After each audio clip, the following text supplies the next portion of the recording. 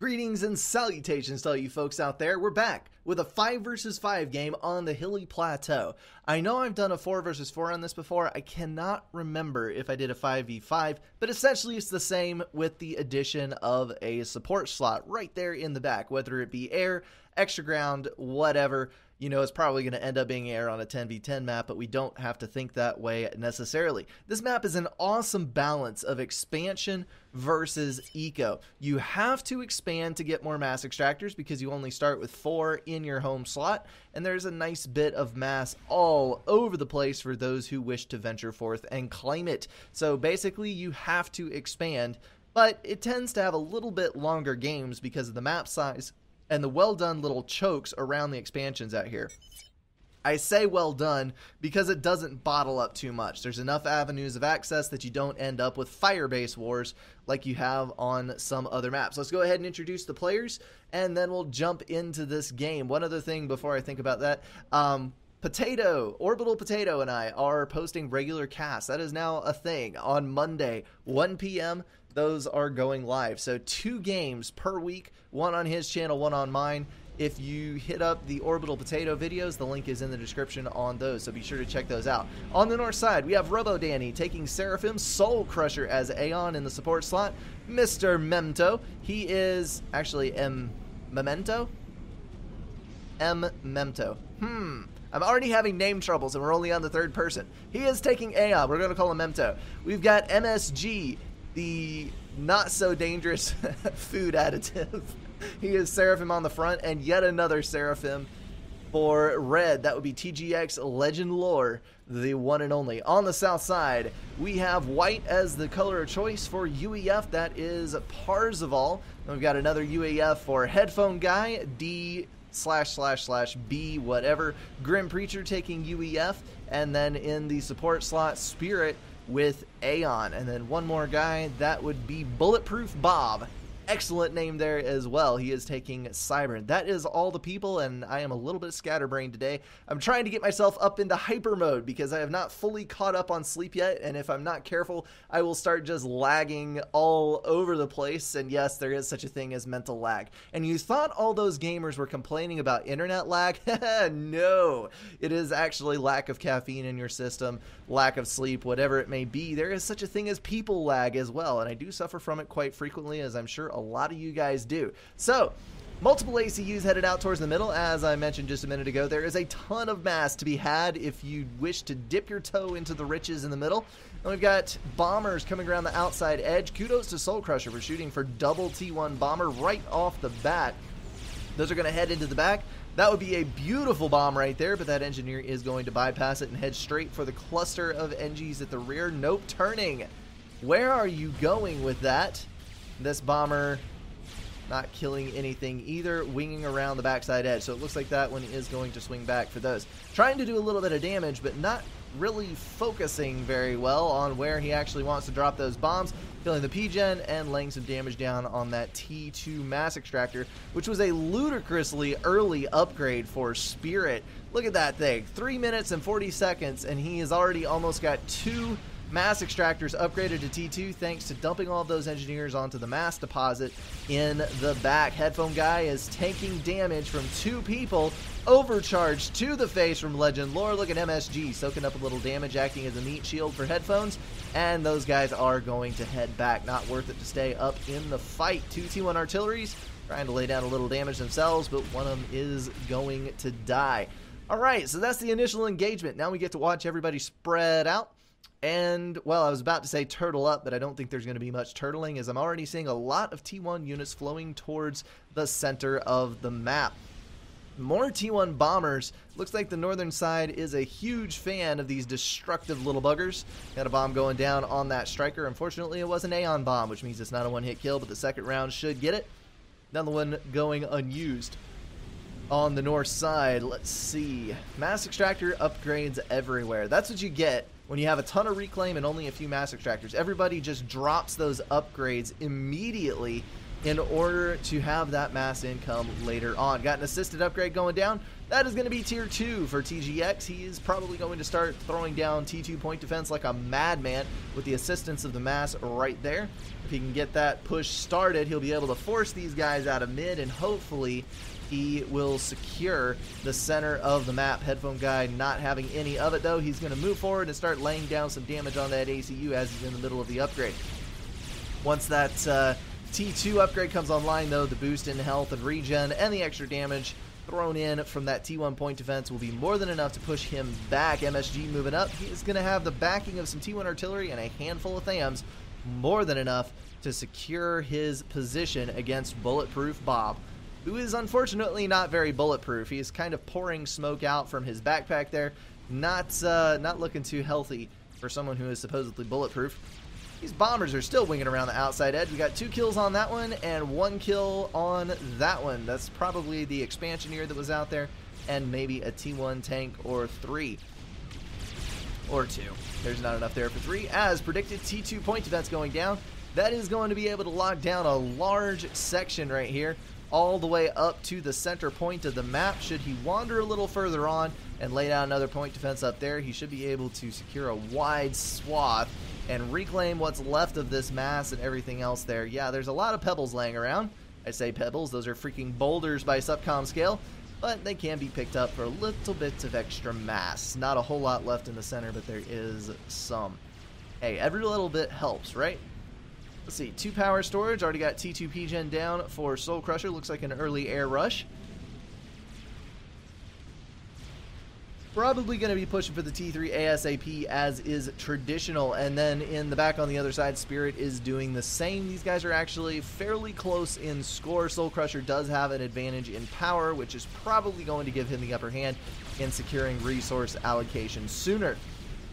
Even further up, there is another T2 point defense going down. Seraphim T2 point defense is incredibly awesome at knocking out T1 units because it basically has no overkill. The beam redirects almost instantaneously to new units. It can potentially kill 2 T1 units at a time, just like that right there, if they are sitting close together. So highly efficient at knocking out weak units with a ton of DPS available for the bigger ones. And obviously it is one of the more expensive point defense and has a little bit longer build time in return for that strength. No AoE though, which can be a bummer sometimes when you get into Firebase Wars. Memento may be in over his head. He is under 1800 health and still walking forward. What are you doing? Get back. 1300, here comes the Mercies, and kaboom! That is why you don't overextend. Holy cow, that was bad. Ugh. No air power on the north side except for this little clump of interceptors that is sitting way up there in the base. That was a T2 Mercy push for the rear player and an easy knockout since there's absolutely no anti-air available to help out that teammate. Well, that's going to put the northern team a little bit off their footing right at the start, but hey, there's a TAC launcher that may very well pick up the slack. There are mobile missile launchers moving in, the inevitable Viper spam that every Cybern player takes part in. Maybe that TAC launcher will be able to get off a couple of missiles before it gets killed. There's the launch, and it is headed for... Oh, why'd you go and do that now? It's actually launching at the T2 factory. Maybe not the worst choice. That was what was dumping mobile missile launchers onto the field, but there's still 3 online, which is going to be more than enough to swamp all of those TMD. Also, you don't want to start rebuilding a point defense on that spot after those units have been firing at it, because there's going to be more missiles incoming, which will damage the new structure. I don't know. If you want to get the build time bonus, I guess it's still plausible as long as you can maintain your HP versus the mobile missile launchers. But honestly, I don't think I would do it. I don't know. Maybe it's worth something.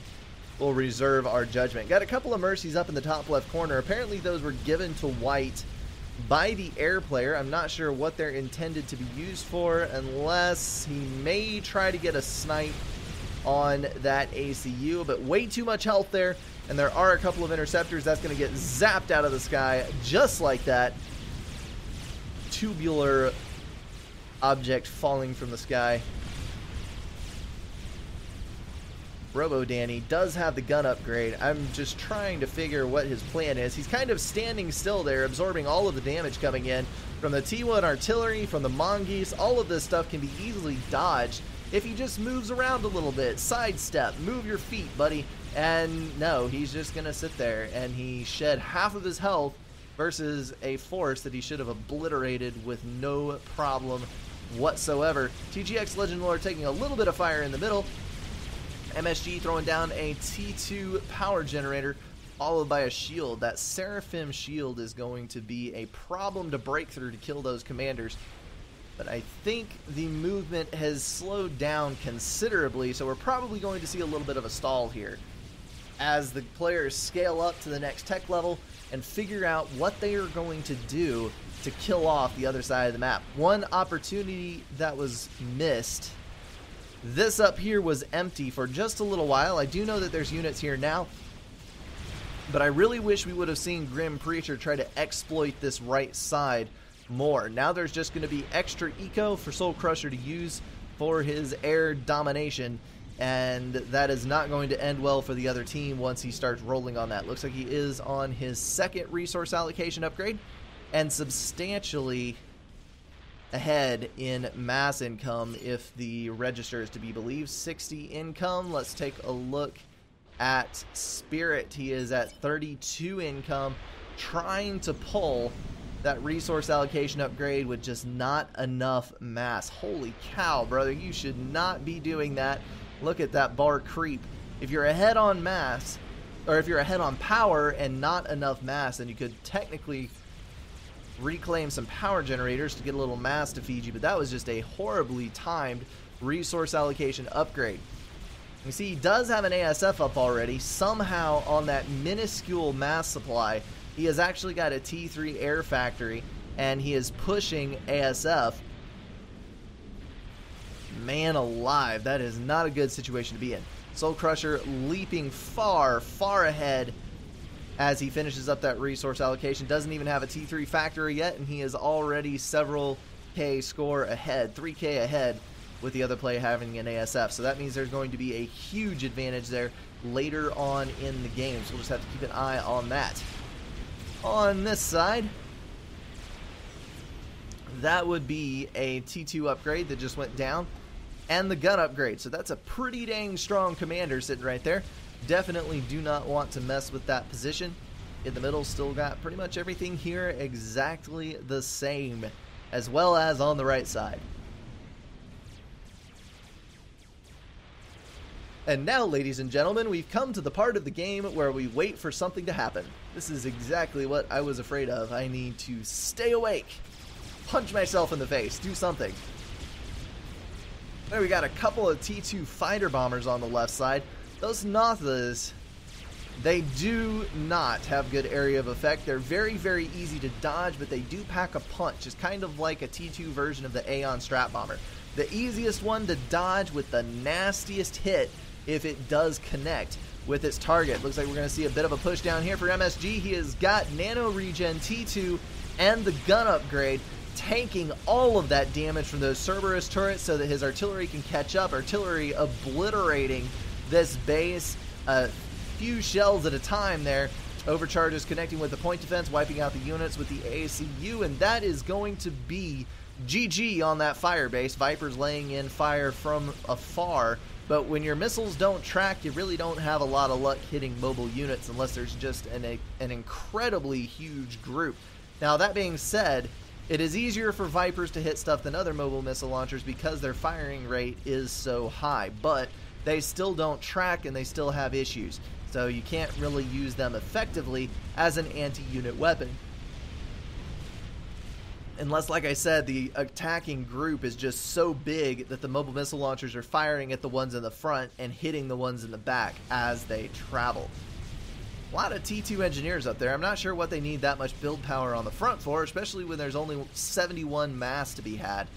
but it is there nonetheless, available for use, and we're just about to see completion on a T3 T3 mass extractor rather. I believe that is actually the first T3 mass extractor in this game. Still got a T1 back here for Spirit.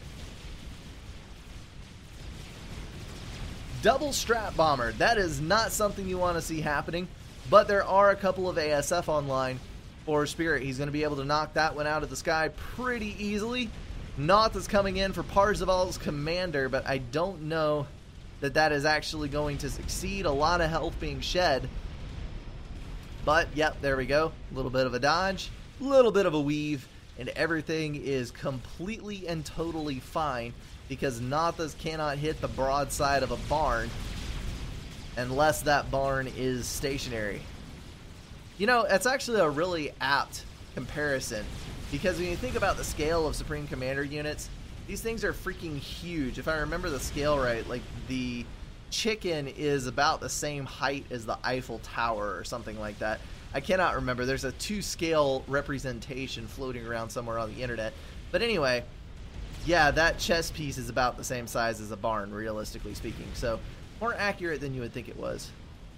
Units moving around the right-hand side, those are going to try to get the drop on this expansion over here, but there are a couple of triads going down. As long as they have radar coverage, 2 T2 point defense should be able to hold off that amount of tanks, because they've got to come in and defeat the incredibly advantageous range of those guys.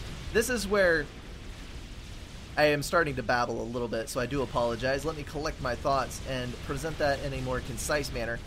T1 point defense is better if you build it like on the back side of a choke where units crash into it, because it does way more DPS on a short range. However, when you have full range engagement like this, T2 point defense do really, really well because their range is their advantage. They're able to gain all of the time firing for those units as they advance, as opposed to engaging at point blank range. Once you're at the point blank, T2 artillery is, or T2 point defense is way worse than T1. We're about to find that out. There goes the engineer. Looks like we're about to lose a couple of those point defense. There's some Mongees coming in from the top. Redirection of fire, reinforcements from the back, and those tanks will be dealt with. So nice recovery there. Grim Preacher is going to keep his side secure. And on the north, I saw T3 units. There we go. Awful Lothams. Way to go, bud. That's how you use your terrain to your advantage. And now moving off to the right. That was a complete and utter facepalm moment right there. I don't think they did any damage at all to those Vipers. It was all into the rock face, which is incredibly sad. Let's see. We've got 2 players at T3 Air now. That would be UEF T3 Air. And on the north side, it is only Soul Crusher. He is the solitary airman. Nobody else providing any support other than a couple of T1 bombers coming out here and there. I am waiting for our first T4 because we're at 20 minutes. There's several people who have an eco scaled up enough to push out a T4, and we have not seen one started yet. Yeah, there it is right there, Monkey Lord. What am I talking about? 13,000 health on that baby. He will be ready to launch in about 1.5 to 2 minutes, judging by the income of Robo Dandy. Whether or not he will get anything done is another guess. There's the Athotha. Brink, open your big mouth and insert foot, because there are multiple T4s prepping on the map and you just were not paying attention. So the flow of the game is about to shift. We're starting to see some clumps of T3 coming online. Of course, the Authams that we commented on just a minute ago up there in the top left corner. And then on the bottom right, we've got some Loyalists and a Brick. Nice little combat cluster, honestly, because the Brick can provide ranged support while the Loyalists move in for the kill. That EMP weapon, a great asset when you're engaging large numbers of units. And Loyalists do have a great ass as well. There, I said it. Cybern are amazing. Alright, Autumn's moving in on the commander there. I don't think there's enough to make a difference. A handful of overcharges and that force is annihilated, and I'm looking at 2 people who are on the same team. Holy crap. See, this is the moment where you have to debate in your head. Is it actually worth it to be casting when you're not mentally alert in order to stay on schedule? It's a huge point of contention, because if you drop your schedule, then you're an unreliable caster, and your content is not coming out as it should be. But then again, if you're delivering inferior content, what do you do? Unless it can be hilarious, which I don't think I'm that hilarious when I'm sleepy, but I guess we'll find out. Chicken moving in. The AoE on that is brutal. If that thing connects with the group of T3, you can usually get a ton of kills. That chicken is coming in basically undamaged, but the Monkey Lord should be able to kill it. It has not vetted yet. It's 7 kills away. If he can get in there quick enough, it will not vet. So basically you have to play zigzag. You have to dodge around the large area of effect shots while getting in range with your laser, and then walk around to the back. You can see he's already taken 2 of the large overcharges coming from the chest of that Ythotha, and that is pretty much a recipe for, or not the chest. I don't think it comes from the chest. I cannot remember the origin point, whatever it is. Anyway, it doesn't matter because there were loyalists coming in from backup. That lightning storm is going to ferociously savage the front end of Bulletproof Bob's base. But hey, we got 2 T4 wrecks on the south side, so that's going to provide a tasty bit of mass with which to build, well, yeah, pretty much whatever they want to. Tac launcher online and firing all the way back into the base, killing off a mass extractor there. Got to build TMD, or you could actually just put a loyalist there. Bam! Boomerang tax. Unfortunately, there are hills in the way. When the loyalist boomerangs attack, it makes a literal straight line trajectory for the origin point, so it will inevitably hit some form of terrain. Basically, the only time it doesn't is if you're guarding the edge of a shore and Navy is firing at you, because obviously water is flat and therefore the tack can make it all the way back. But it is a cool mechanic nonetheless. Loyalists moving back in to guard the base. Pretty much the only effective way to guard against tacks in this game. The only good way, because you can build, I don't know, a dozen loyalists, shift G them into one spot, and that can deny a ton of cruiser and tac missile fire. And then if they decide to attack something else, you can just run over there. You don't have to rebuild your TMD anywhere. You can just move the ones that you've got. Excellent cost saving measure. Obviously, they're not as efficient as regular attack defense one by one, but once you start considering the fact that you can move them around and they can also defend themselves and your base, well, they are a pretty dang good investment, even if you're only building them for use in your base. So another Monkey Lord going down. The wreckage is already pulled up on one hand, and then the Ythotha is being gotten on the other. Headphone guy building a Fat Boy and another air factory. So he is serious about this T3 air game. He wants to own the skies, and he's going to ram that Fat Boy directly into the northern team with that air control. Might as well build your own if you think you can't depend on your teammate for air.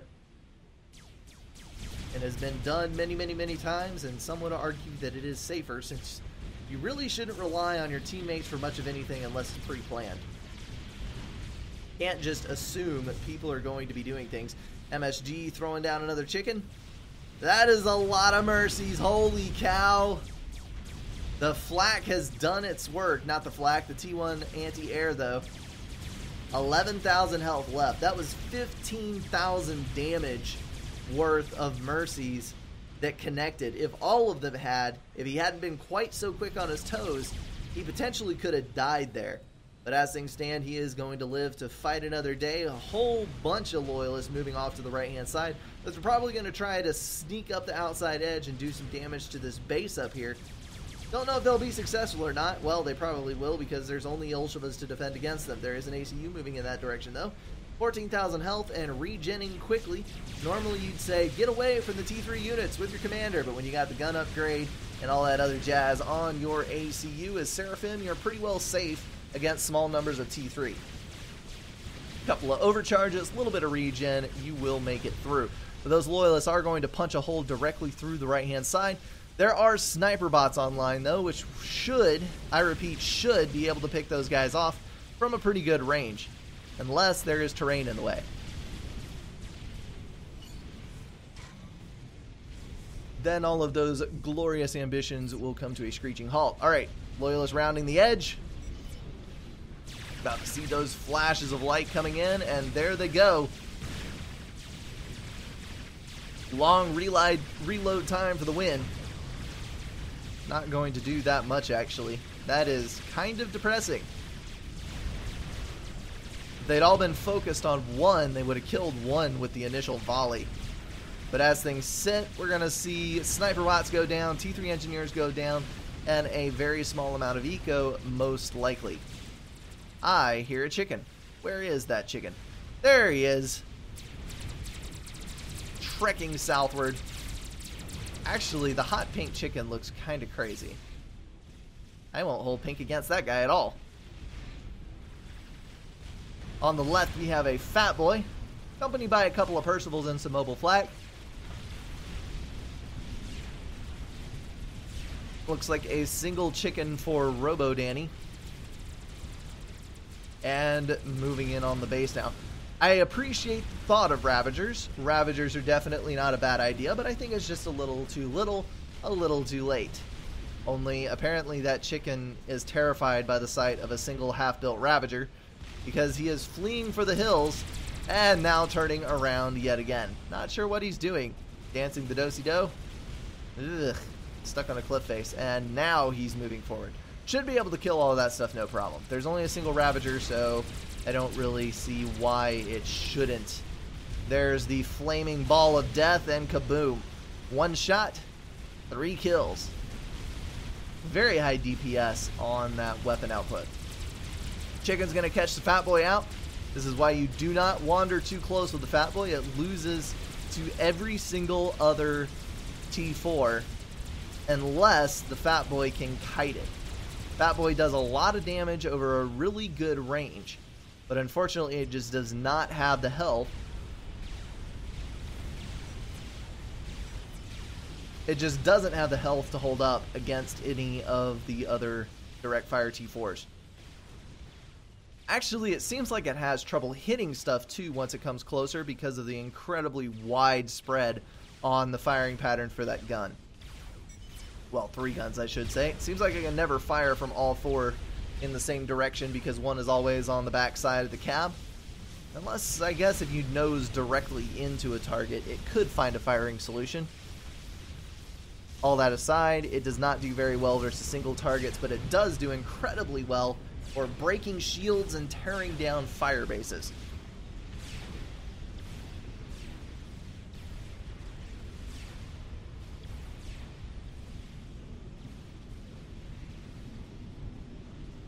That would be a nuke. I actually caught it before it launched.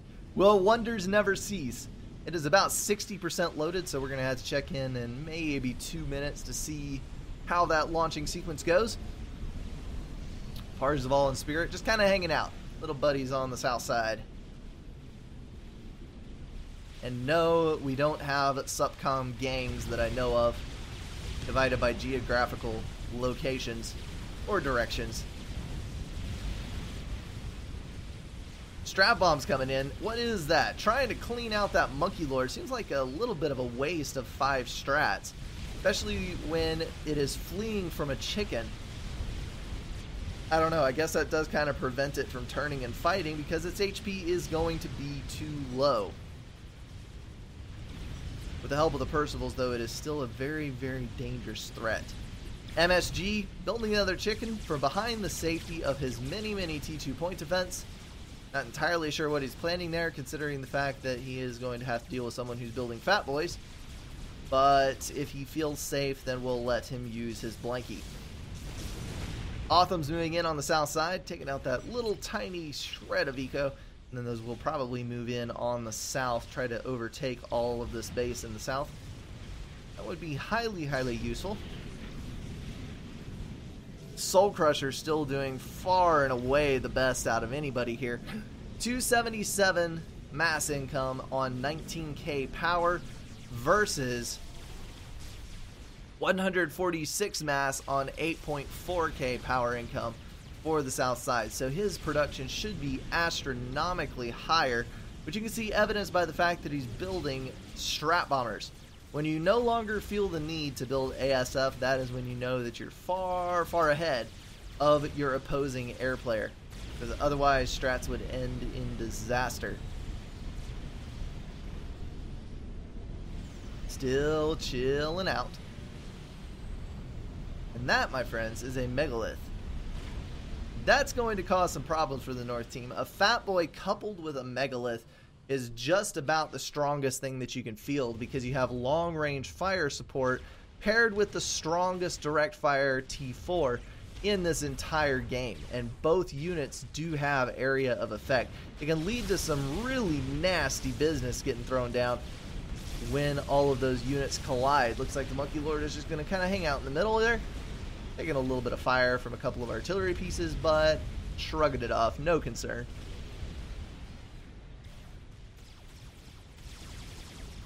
Sniper bots on the move. Snipers, not sure what they're going for, actually. They're a long ways away from any potential units to kill, and this is going to be, why not just overcharge them? Take your ACU, walk up to the first one, and overcharge a pair.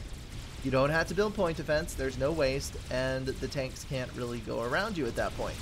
Double chicken!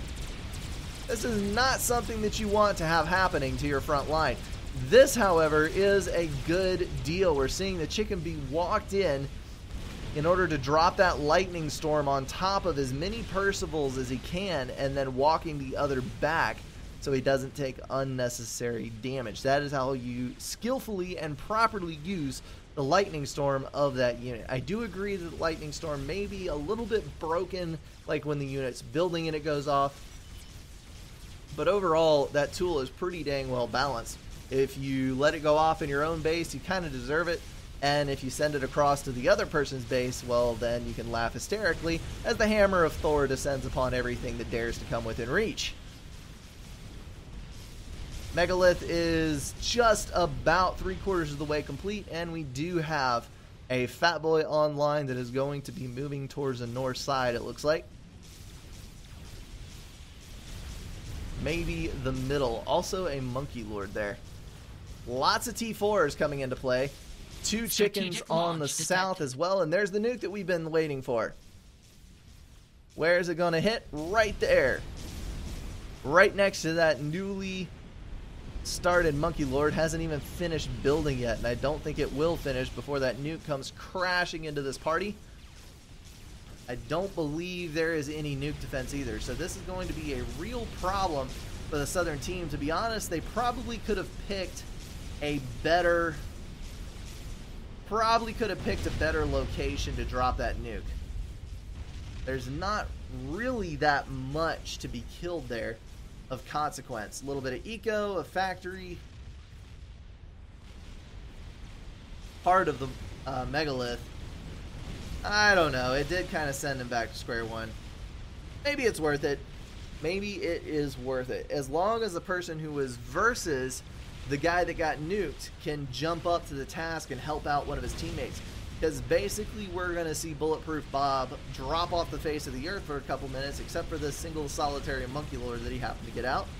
And for the next little bit, this entire lane can shift focus and assist versus this Fat Boy. I do believe there's a frog in my throat. SAMs doing their work. This is exactly what you do when you're losing air. Maybe not to that exact extent, because it is possible to waste mass on that. Like, I wouldn't have built 4, I would have built 1. But a good spread out grid of SAMs is essential in the late game, where you're going to start seeing air T4s and strat bombers slung back and forth team to team. It's just a good way to put the brakes on that, or to even assist in an air win for your air player by dealing damage to the opponent's ASF. Remember that SAMs do have very, very small area of effects. They do damage several ASF at a time when they're all clumped up into the normal flight group.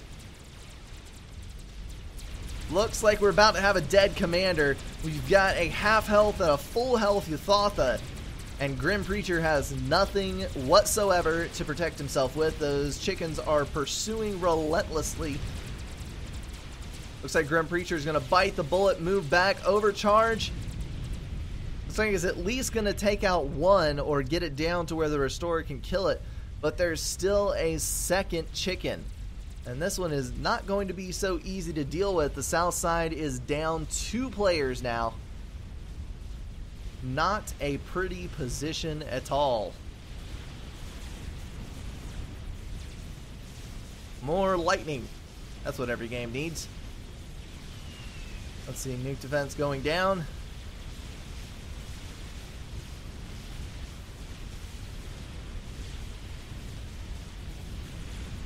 That is going to be a strong air win for Headphone Guy. Actually, really like that. Curling around all those ASF. Brilliantly executed turn.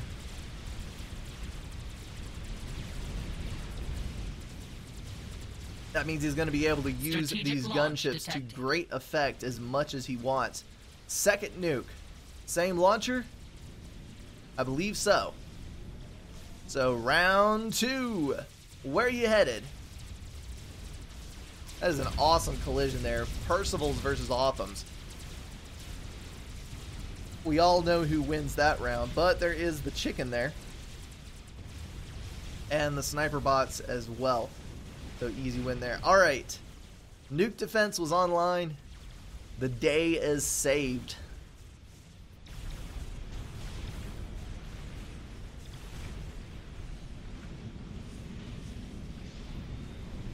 That is a T3 artillery.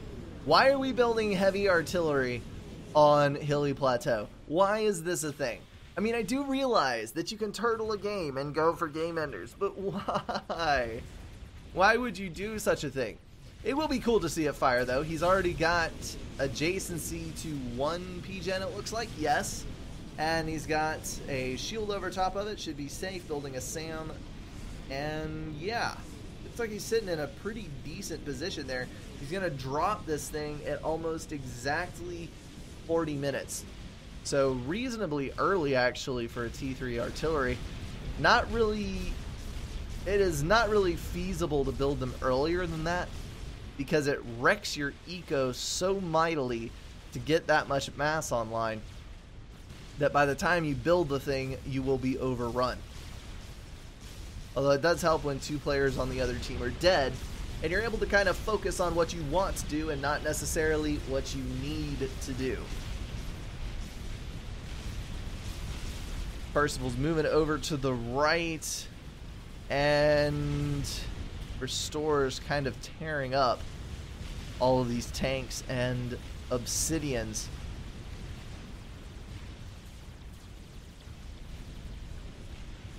Totally miscalled that. Those would be the Sothanos. Nope, that's mobile artillery. Where was the... Maybe I'm dreaming. There it is. Lightning tank. I heard a bomb. Where's the bomb? Right there. Right in the middle of the build power. Trying to land a shot on that fat boy. If I didn't know better, I would say that Bulletproof Bob was going for T3 artillery because that is a pretty distinctive power grid pattern. There's the shots coming in. That was probably not a bomb earlier. That was probably artillery shots. Looks like he is focus fired on that factory, killing off... No, that's a Novax. Was there a Novax online? Did I completely miss that? That dang near killed the nuke defense. Holy cow, that was close. I did not even realize that was a Novax. My bad, folks. I think that's the satellite. Yes. That very nearly dropped on the nuke defense. That's actually kind of hilarious. Nicely done. That artillery is going to be causing some major issues for the southern team. Already starting to shred the build power.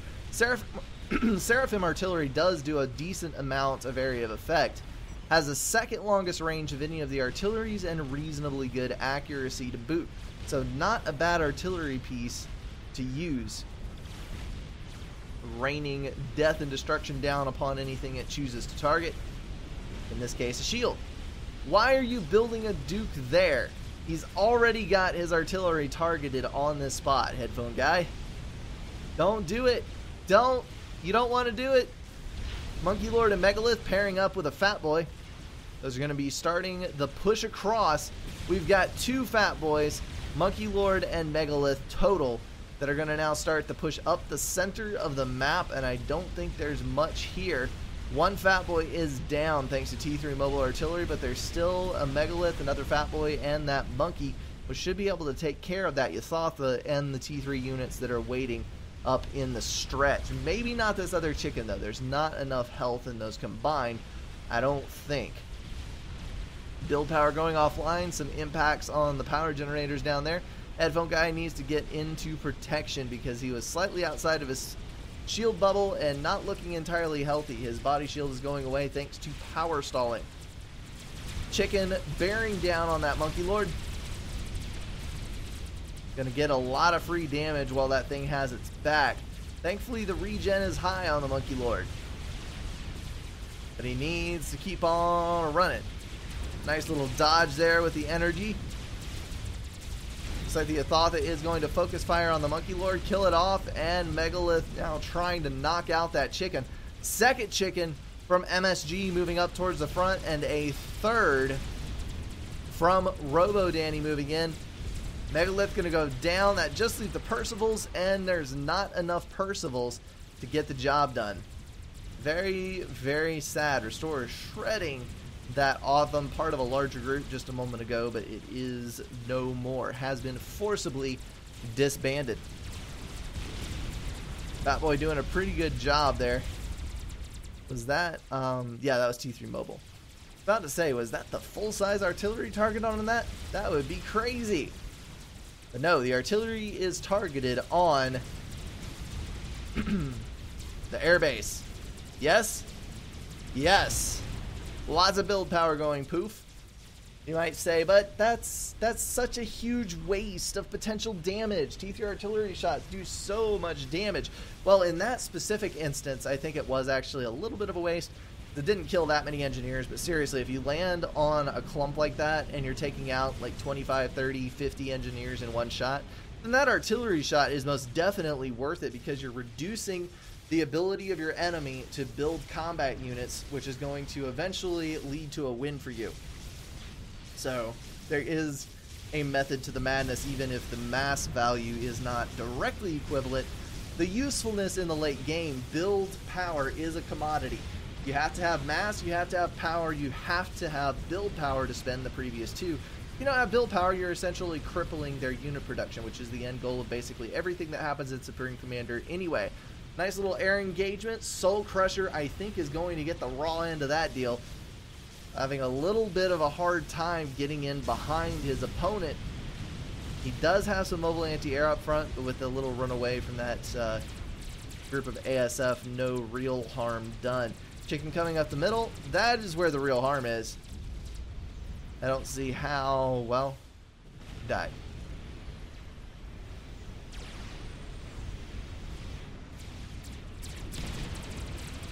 Nope. Sorry. Totally spaced out there for a second. At least I have not fallen asleep this cast yet. I have done that before a long time ago, and I haven't yet. So I think we're still good here. Double chicken push. I don't think that there's any way. There's one down. Thanks to, let's see, there's some Percivals in the back here. Rambocom overcharge from Headphone Guy. But he is now going to start taking damage to his commander directly. Don't walk into the lightning storm. Rambocom moving up. That's going to be a focus fire on the commander, trying to shuffle his units around, micro around the shots. Dodging one effectively. He's going to be able to get close, land that overcharge, keep on trucking. Shield is down, and there goes the chicken. 8,000 health. No, don't do that. No! You did so well, and you're gonna walk your commander right into the nuke.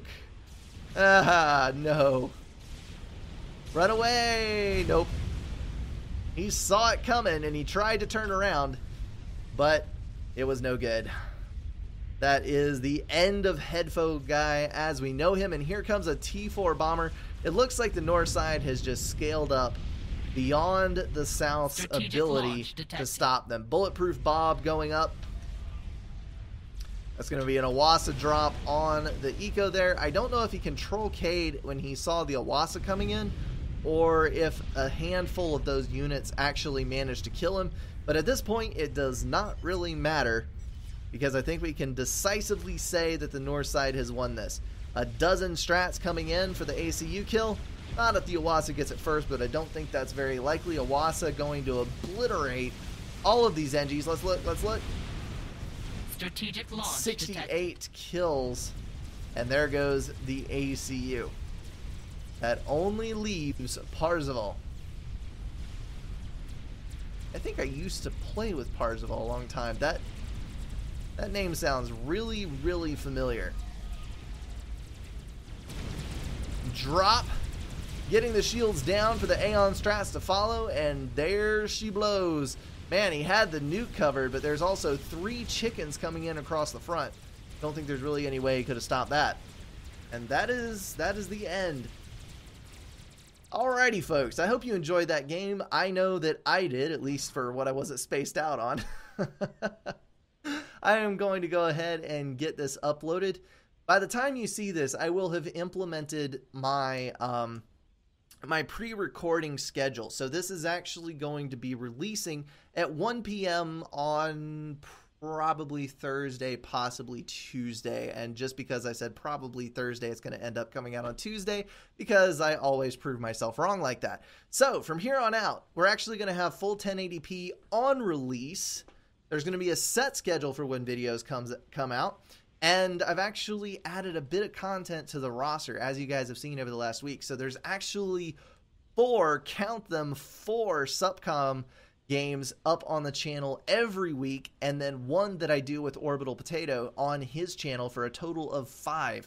So tons of Supreme Commander content for y'all. I told you that I was not going to slack off on Supcom, and I am going to hold myself to that for as long as I possibly can. I've made it a year so far and haven't burned out yet, so I can't promise there won't be a burnout at some point, but I'm going to keep on trucking with it as long as I possibly can, and then adding in some game reviews and a little bit of other content as well. You'll see some of that pop up here and there. I'm going to do my best to get out around 6 videos a week. I'm going to try to do Monday through Saturday if I can. I'm not going to promise the other couple of days, but I will when I am able, and I have things that I can give to y'all. So enjoy all of that lovely stuff that is coming your way. I hope you have an awesome day. As always, thank you so much for watching, and I will see you guys in the next one.